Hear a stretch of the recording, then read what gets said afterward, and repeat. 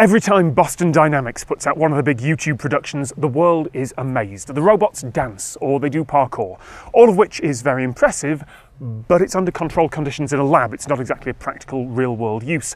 So what are those robots actually being used for in the real world?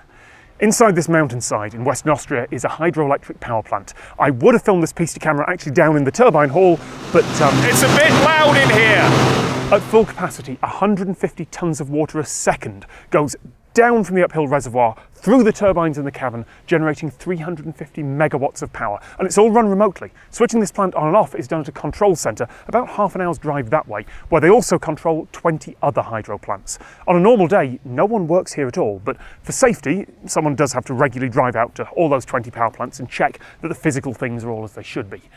So you can probably see where this is going. We are using a robot to continuously do inspection tasks and therefore testing if this is plausible in the middle of the Alps.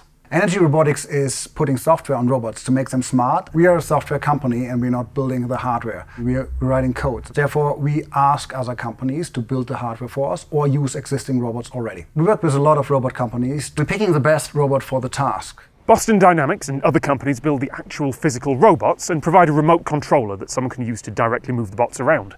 But they also provide an interface for computer code. The robot has built-in navigation and obstacle avoidance, so in the same way that you can write code to automate things on a regular computer, you can write code for the robot dog's computer too. Your code can learn the whole site that you're working at and tell the bot, okay, find your way to this point, look at this thing, take a picture and a temperature reading, and if that picture doesn't look like it should, or there's something blocking your way, let us know about it. The robot is not remote controlled. It's doing that task autonomously. That means we teach in a certain mission, and then the robot does the repetition of the mission.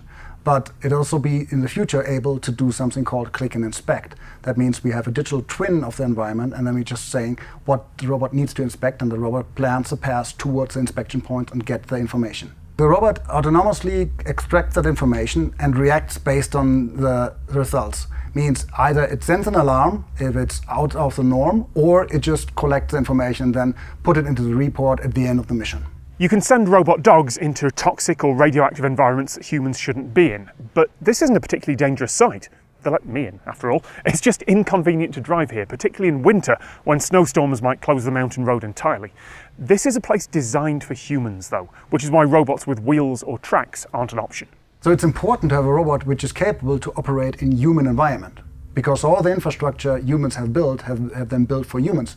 So therefore we need a robot to be capable of interacting with this environment, meaning simply if we have a situation like here where we need to climb stairs, we're using a robot on legs. In the substation where we have flat ground, for example, we're using robots on wheels or on tracks. We're developing a skill which we'll use in oil and gas, where many of our robots are actually working, which we call man-down detector. So that if the robot detecting someone lying on the ground because of whatever incident, then the robot sounds an alarm and therefore bring in the troops to help the person lying on the ground. This trial will succeed or fail based on two questions. First, does it work reliably? And second, if so, is it cheaper overall than sending out people, particularly when there might be a shortage of engineers soon? The goal is to support human inspection and on the long run to replace certain parts, especially those where humans need to be sent in hazardous environments. In Germany we have about 8,000 substations. All of those need to have inspection, and the number of substations is growing due to the change to renewable energy. We need to have more robots on the ground because we have not enough engineers in the workforce right now, and we need about 400,000 more in the next 10 years. The robot can perform up to 12 hours of inspection, so 60 minutes walking around, 60 minutes charging, so a lot of inspection every day. So the next few years we're also testing assisted manipulation, where the robot is with a human doing manipulation tasks within infrastructure environments. In the future there might be fully autonomous manipulation, but that is probably some years to go. If this works, and if it gets rolled out, then the power companies will be saving employee time and therefore money.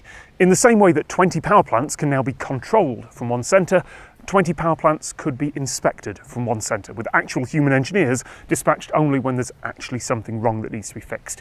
And I suspect it will be a while before the robots start to take over that job as well.